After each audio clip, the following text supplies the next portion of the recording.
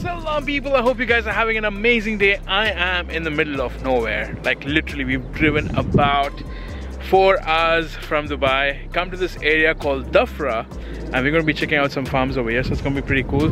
The guys are there. 4 hours. Yes, 4 hours of driving, and just look at that back, man. That looks amazing. A road between greenery, and we've got dunes in between. This looks so amazing. I'm not in my 4x4 unfortunately, but if I was here, I'm sure I would have been tempted to go on some of these dunes. But yeah, this is going to be quite an interesting day. Stay tuned for more. Okay, so the thing is that Mustafa here is an ex-rally driver, so I'm worried he's getting too excited with these roads. Mustafa.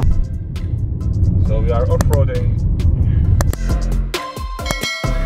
Okay, so now this is a road that we have to take. There's no other way. And there's no other way, and this is how it looks. No, there's a road here. There's a road. No, you can't. I can't. No, bro. No, bro. No, you can't. Okay, hold on. Okay, and it looks like we're stuck. We're stuck. It's okay. Ah, damn. It's okay. Ah. And we are stuck. Are you stuck? Yeah, we're kind of stuck. Let's push. Lift, not push. Okay. You need to lift. Yeah, lift. Okay.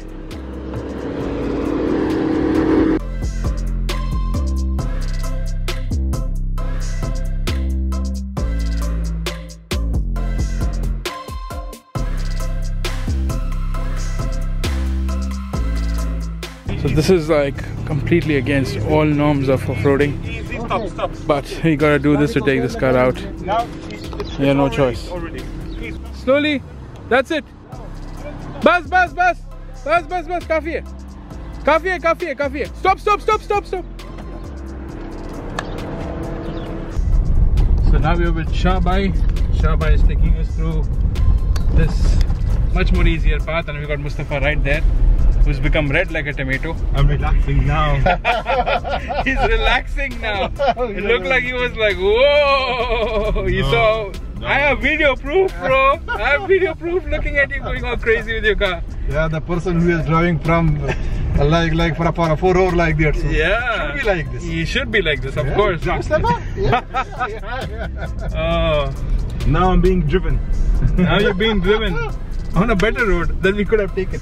So this is insane. I can see banana plants right here.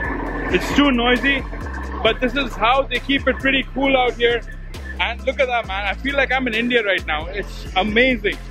It's just, I have no words. السلام عليكم، معكم محمد سيف عبد الله زعل الفلاحي، منطقة الظويهر، مزرعة رقم 25. حاليا نحن في زراعة الهيدروبونيك، الخيار بالنظام الري الحديث.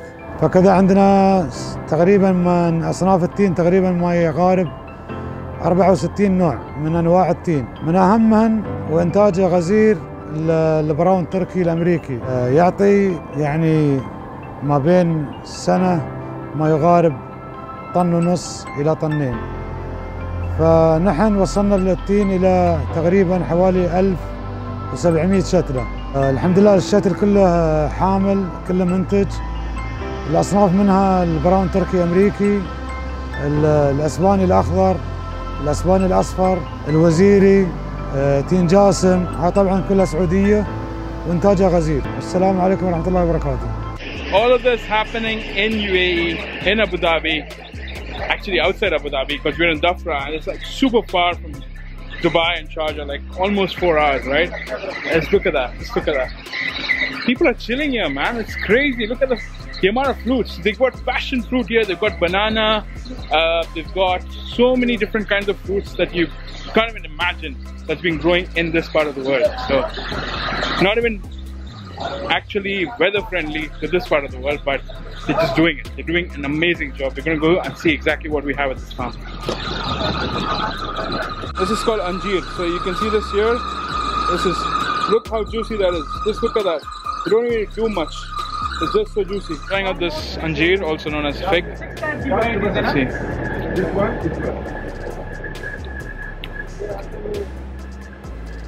amazing. This is so good. Look at that. 7 or 8 varieties. Yeah. From which country is it? You can actually taste freshness in this freshness. I think these are American, right? Oh, really? That's fine. Go try out the green ones now. Actually, we bring some cuttings. We bring sometime one plant and cut the propagation. This is the green one. We produce asexually. Look at that. So good. So good.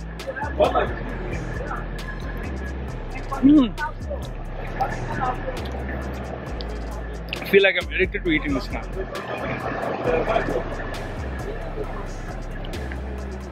It's the passion fruit. Look at that there. That's apple.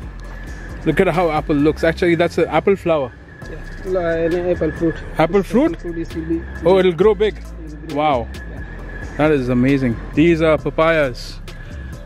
Fresh papayas growing right here in the desert with that kind of sand and just nets to cover it to make sure that there's no dust coming in, and they're really not bothered about the insects because they got a few insecticides just to make sure that the plants are safe to grow in this environment. You have cherries, huh? There's kiwis growing here, man. Kiwis. The amount of fruits I've just seen is insane. I mean, Dhafra, if I have to give you some tips about Dhafra, Dhafra by itself has about 4,000 plus farms in this area alone. So a lot of people growing a lot of stuff, but this particular farm is fruits. Loads and loads of fruits from all across the world growing right here in the sandpit. Look at that. At blooming stage. This is mango? That's how mango looks at blooming stage. What is this? Pomegranate. Pomegranate. Oh, look at that. They have the coolest flowers. That's so cool, man. Look at that flower. Yeah, the flower looks amazing. Yeah, they have the coolest flowers. I haven't seen anything of this sort ever in my life. Ever. Oh, dragon fruit. Look at those leaves. Lush green. Yeah. But they also have spikes on them, so you got to be careful. Mango. Oh wow, look at that, that's blooming. That's the mango right there. See here a lot of fruits it is, yeah? Oh yes, beautiful. And that, like you've seen in the other farms as well, that's what happens. You've got the water going in there, that's a radiator, and then you've got fans right there at the end, which basically sucks that water and makes a really good environment for the plants to live in. One of my most favorite fruit. And this is one of the top specialities of this particular farm, growing different kinds of fig. Just look at that. This is brown turkey. It's a different kind. Look at that, man. This is pineapple right there in the ground. I always thought it grew on trees, but now I know the actual reality. That's where it grows. So this is how they've been growing it, man. It's just amazing. Look at the amount of figs they have in there. And this is actually sold at a really high price out here, because first the amount of effort that goes into this. Oh, I could just stand next to this. So cold, because that fan is just trying to pull out the you know, the humidity and the cold breeze from this particular radiator. You can stand next to this. I was sweating crazy because it's really hot. It must be about 38-40 degrees out there. But this place feels like as if it's like 16-20 probably. It's really good. And that's basically all humidity, and they're building plants from here, cutting from there, putting them here. So this is what you call a nursery. And like aquascaping, they build the whole thing on humidity, so you can see the water dripping from there. Close it airtight and just perfect. You can already see fruits right over there.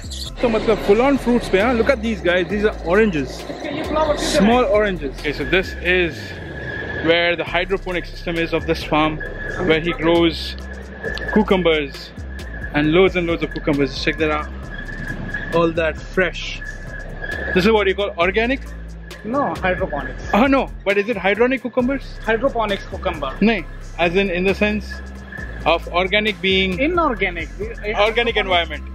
In protected environment. Protected environment. Perfect. So this is how amazing this farm is. A lot of noise, of course, because you got a lot of stuff going on. You got the farmers right there, you got people from Adassa.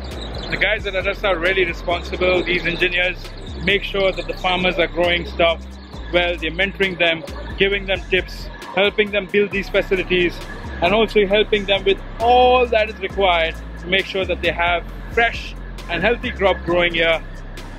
What I love most about this is that every farmer that I've met so far are very happy, very positive.